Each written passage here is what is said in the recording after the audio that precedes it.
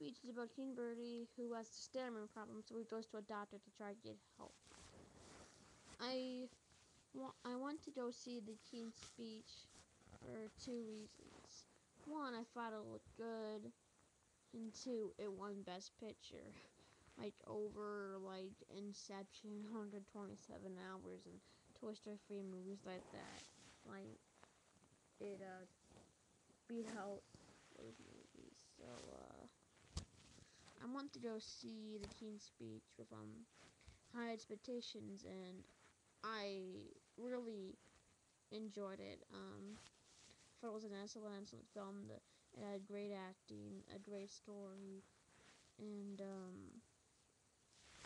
I just really thought there was an excellent movie with great characters that you truly sympathized for. I actually kind of cared for King, Birdie or something, and I seriously wanted to jump into the scream and punch his brother Edward when he was making fun of him due to his stammering. But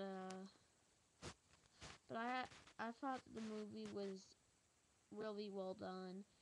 The acting was great.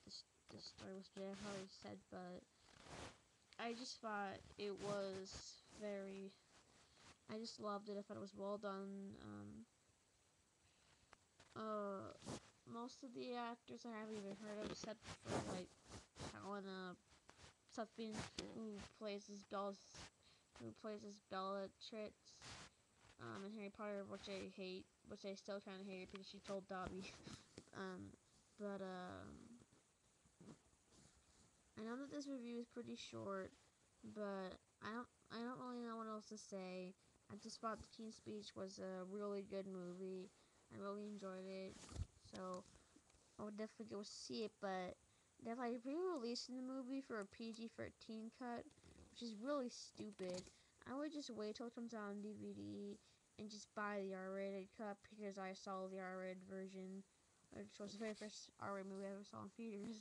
But I would still just buy the R-rated cut on DVD because I just think it's stupid that they're releasing it PG-13. That's just stupid.